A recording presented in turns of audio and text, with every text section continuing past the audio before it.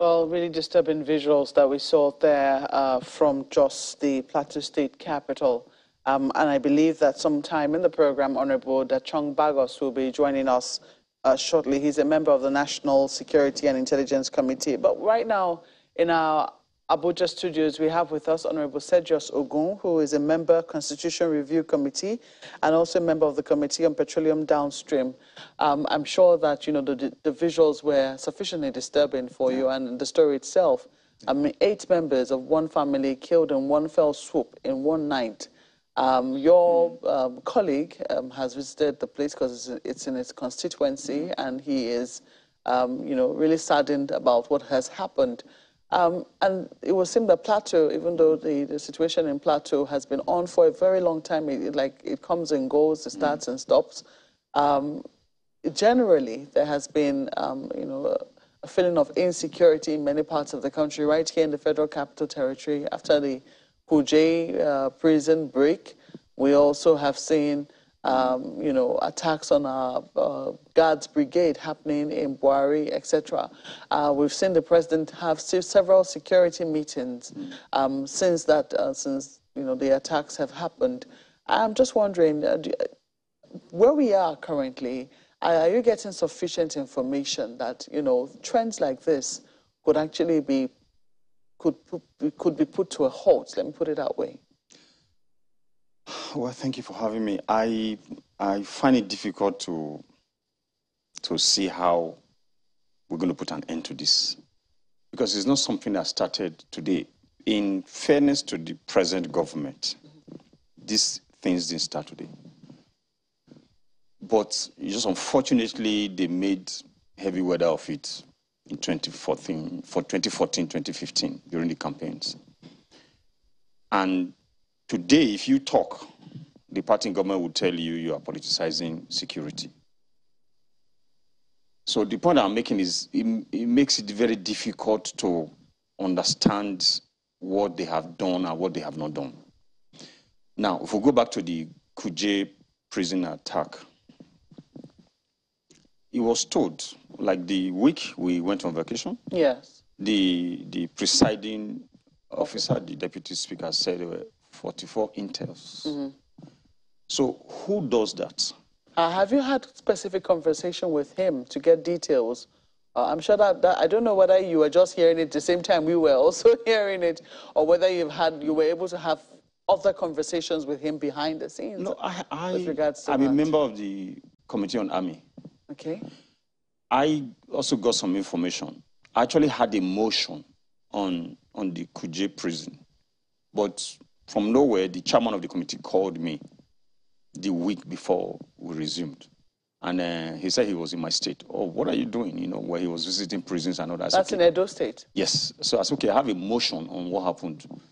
So we talked about it, you know, and he was threatening me, don't move it to another committee, leave it with my committee and all that. So we talked.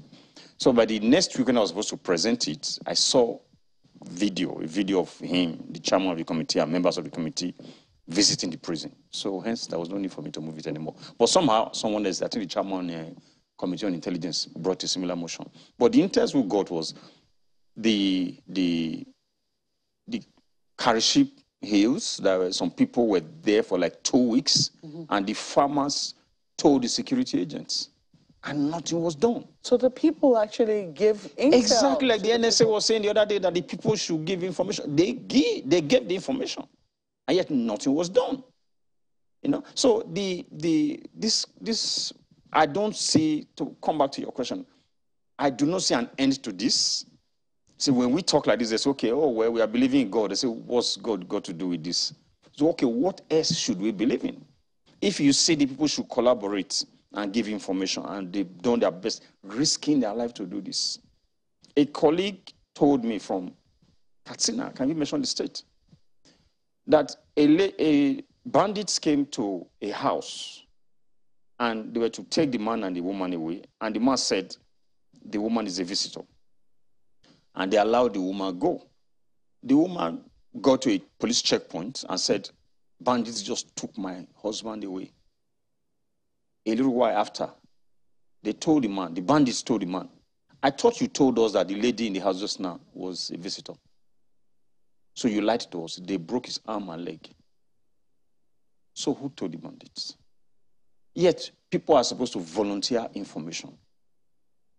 So then we hear that security is not coordinated. Whose fault is it? There was a senator on, I think Show's program the other day was talking about the NSA should be sacked. Somebody actually brought a motion to that effect. I think it was late last year or early this year. No, the service chiefs, where they left, maybe there is fresh blood, this set of guys that came in. Well, but right now, we can't really pinpoint what is going on. But we think there's no coordination. So the NSA also should go. There was a question.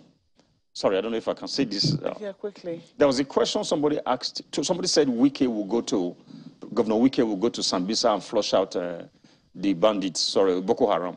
When he was responding, that's when we went to give him his nomination form. He said, I will not go to Sambisa. But as a commander-in-chief, I will provide everything they ask me for, and I will give them timeline. If you don't deliver, I will fire you.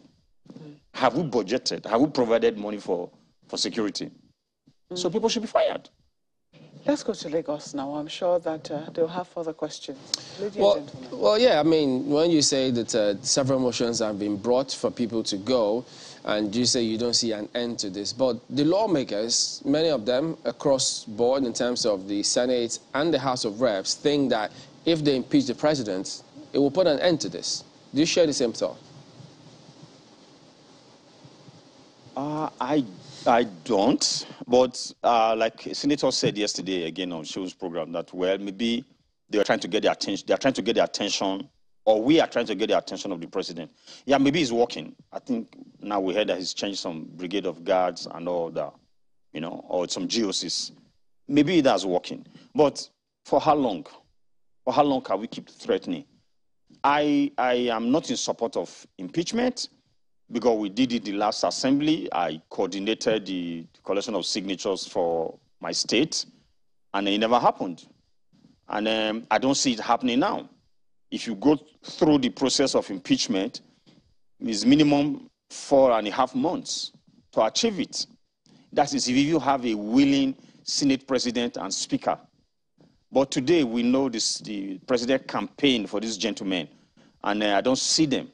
I don't see them in any way supporting it. But if they were to support it, we need minimum 4.5 months for it to happen. And 4.5 months from when we resume, that's if they allow us to resume 20th of September, when we're supposed to resume. If we resume 20th of September, 4.5 months will also already take us into January, February, when the elections will be taking place. So it's not feasible. Although I'm not in support right now, I don't see what it's going to achieve, and I don't even think we will get the numbers. In the last assembly, I remember somebody from Niger State told me that he didn't like the president. He doesn't see any reason why he would not even support the impeachment, but he asked me a question. Why should he, from the north, support the removal of the president and allow somebody from the southwest to take over power? These sentiments are still here today. So I don't see how it's going to work, but if the attempt is to get the president's attention, maybe it's working.